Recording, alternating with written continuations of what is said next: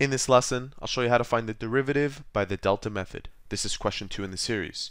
The question reads, find the derivative of the function y is equal to 3 over x squared plus 1 by the delta method. Now I've given this question a hard rating because in question 1 we looked at a simple function and the function was y is equal to 3x squared. In our case here we have a fraction in the variables in the denominator position. To do a question like this, we need to follow the following formula shown here, where dy over dx is equal to the limit as delta x approaches 0 for the following expression. Our first step is to substitute x plus delta x into the x of our function and y plus delta y into the y part of the function. Let's go ahead and do that. Now this question requires a lot of room, so make sure that you have enough room while working along with me. Substituting y plus delta y into here, I end up with y plus delta y is equal to 3 over this part placed into there, x plus delta x to the power of 2 plus 1. In step number 2, we have to model this part so that it looks like this. Once I have it looking like this, I can substitute this part into the numerator of this limit. Let me show you what I mean. To get from here to here, I have to subtract both sides by minus y. So if I subtract this side by minus y, I need to do the same thing here. And remember what y is equal to. Y is equal to 3 over x squared plus 1. So in my next step, I'll rewrite the right side. But instead of this y, I'll replace it with what the function was. Now if I replace this y with what my function was, I end up with 3 over x plus delta x to the power of 2 plus 1 minus 3 over x squared plus 1. The next thing that I'll do is find a common denominator to combine these two fractions. That's not hard to do. In fact, all you do is multiply the denominators together and then take this denominator, multiply it to the negative 3, and this denominator and multiply it to this 3.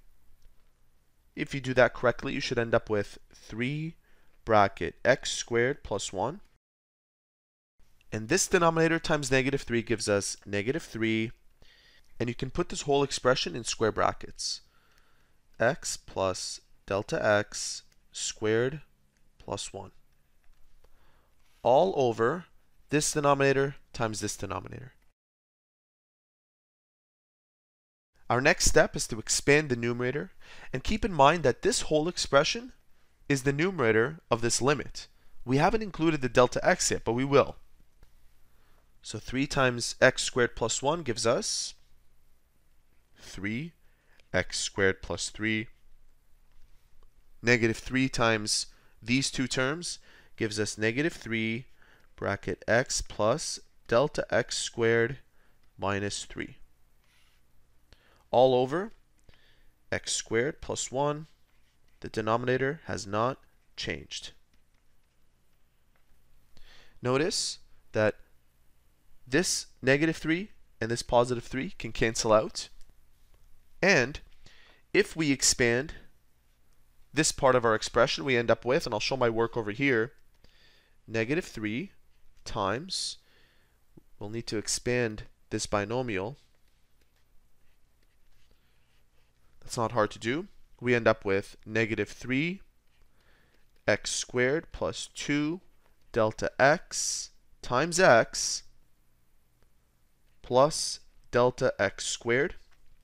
Now I'll expand this negative 3 into the whole thing, and that gives me negative 3x squared minus 6 delta x times x minus 3 delta x squared. I'll take this expression and replace this part with this expression. And now notice this will cancel out, leaving me with minus 6 delta x times x minus 3 delta x squared.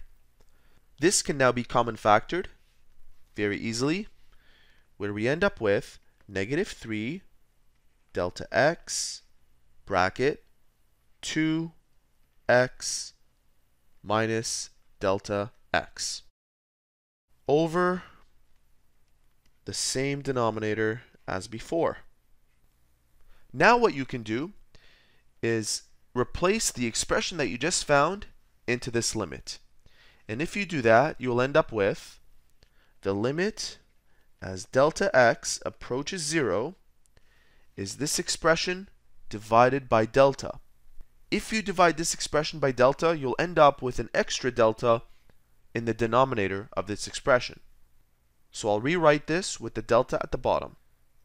Now that I have that written, I can cancel this delta with this delta x, and I can take the limit as delta x approaches 0.